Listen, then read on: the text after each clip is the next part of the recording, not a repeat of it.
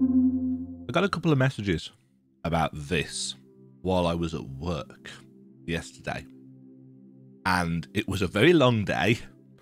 And my plan was, whilst I was all suited and booted for work, to get home, react to this video, then go to bed. The very fact that I'm saying these words means that I probably missed out on a bit of an important step there. I got home, I got changed, I fell asleep is the actual order of things that happened. So it is now 2:13 AM. I'm up for the day because my sleep pattern is very strange. I'm planning on doing some other metroidvania things after I've done this. But I'm going to watch this because it is a sequel that has been announced to Ender Lilies. And I really liked Ender Lilies. It took me a little while, and admittedly, I did say some slightly harsh things about Ender Lilies towards the start, because the dodge, where Lily throws herself onto the floor and belly flops, that you start the game with, not very good. Didn't feel great, and I was somewhat reticent about the game because of that. I love the art, I love the music, I liked what they were going for story-wise, but it's like, that just feels bad. And then, of course, as soon as we got our hands on the actual game, after the demo section, you get the air dash move, like, almost straight away. It's like, this completely changes the feel of the game, and from then on, I really, really enjoyed it. It wasn't the most challenging game in places, but it did have the odd kind of difficulty spike. I can't actually remember what I said in my, because I did a playthrough of this for the channel. So the fact that it's getting a sequel is really interesting. Not because it's more of that, kind of thing, I'm assuming, but it's always interesting to see what kind of iteration and evolution a developer might have taking on board the feedback from the first game in a series. So, things that I would probably hope for, just thinking back to Ender Lilies, I would like a better feeling dash right from the start. I'm assuming they're going to be making it in the same engine. Can we hope for a better map? Don't get me wrong, the fact that Ender Lilies' map isn't really very good has made me a little bit of money. The Ender Lily maps that I put out, admittedly, they were on Steam, so they were just stolen by a lot of tips websites. They were one of the big ones. Between Ender Lilies and Grime, they were the two kind of big games where my maps got nicked and covered in adverts. But can we hope for an actual map system, a better map system, a system more like Hollow Knight or Prince of Persia, or something along those lines? The one thing that I loved about Ender Lilies' map system was something that Blast Brigade actually has done. It's one of the few things that I will praise that game for. The Resident Evil style color changing when you've got everything in a particular room. Can we hope for a better map? That's not everything that I'm interested in Metroidvania, obviously, but it's a fairly significant issue with the original Ender Lilies. Let's take a watch of the trailer. I've not set this up properly, so hopefully it will work. A tale of destruction and renewal unfolds in this return to the Ender Lilies world. This once flourishing country sits atop a wealth of buried magic. The land of fumes. Homunculi, artificial life forms created as the country flourished, were meant to bring about a brighter future.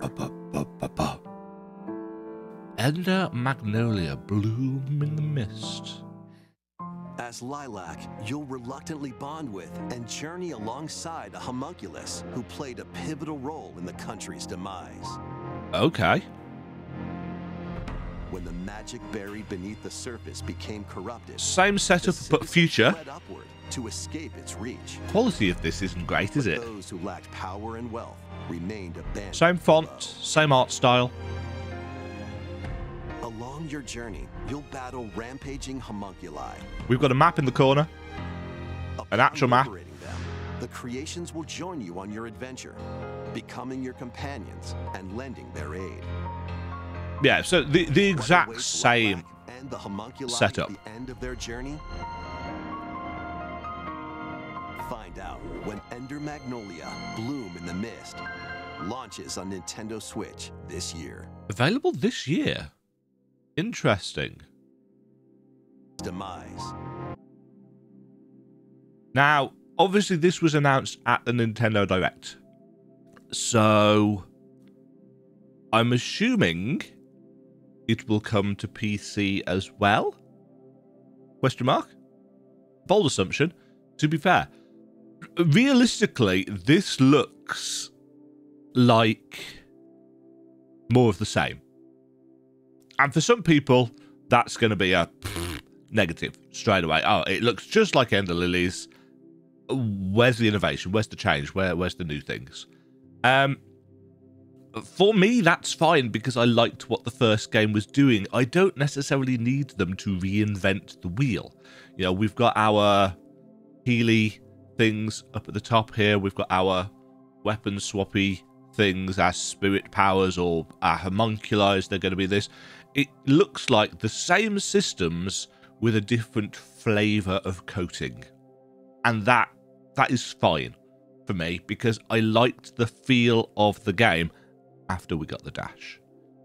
But obviously the thing that I have noted, I mean, this all looks very, very similar.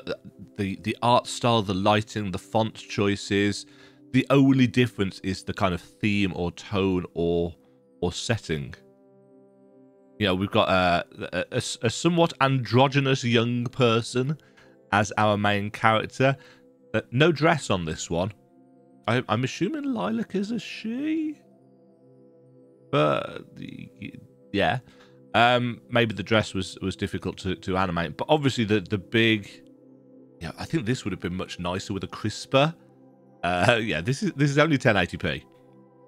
But the big obvious thing is that we have got a map in the corner. It's a detailed map. It's made up of different rooms. And whilst this may look very, very similar, shall we say, to Ender Lilies in terms of the art style, the combat systems, and so on and so forth, I know for a fact that a map like that is probably quite a different way of working for them. Because the thing about Ender Lilies' map, the first game, Ender Lilies, is that it doesn't fit together. It does not fit together properly at all.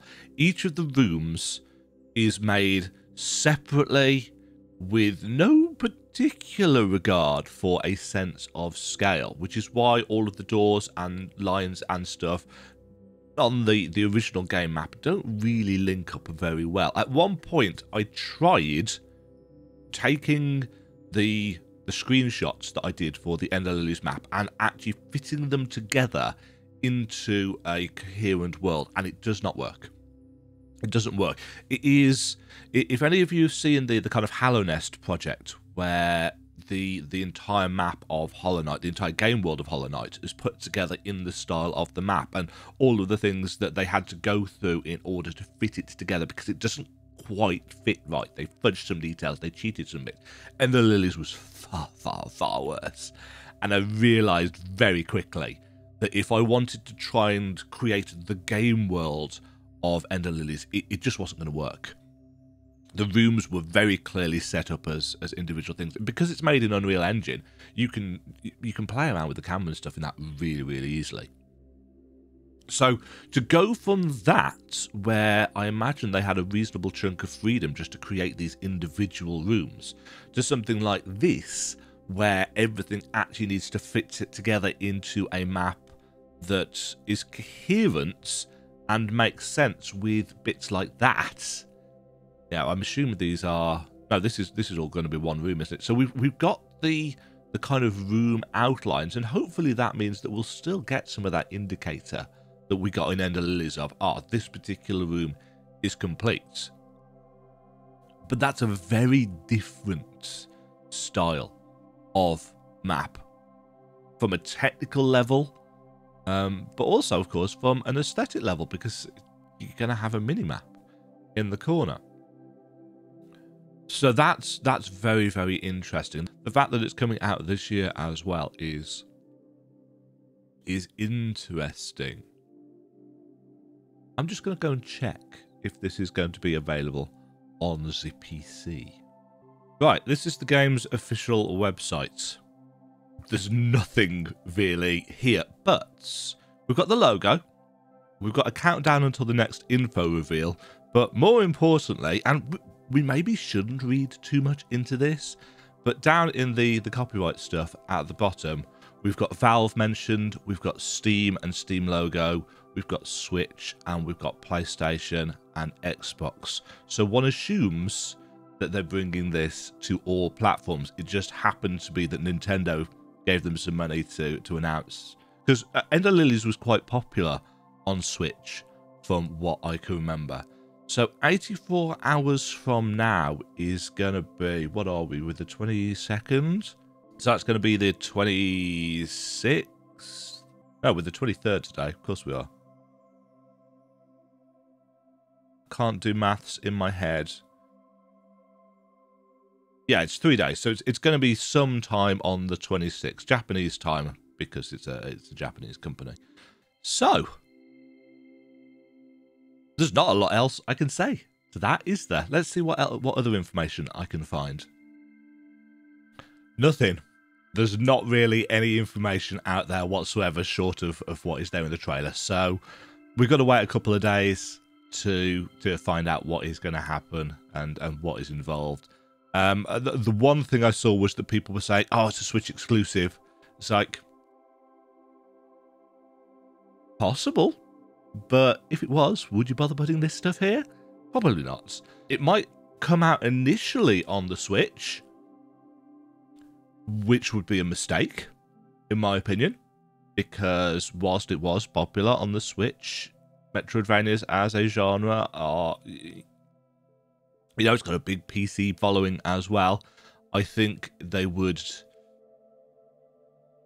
struggle sales-wise if they release exclusively on the Switch. I mean, if they do, I wouldn't be playing it, because I don't have one. Releasing games purely on the Switch when the Switch is known to be a pretty impotent machine in 2024 would be not a great marketing decision, I think.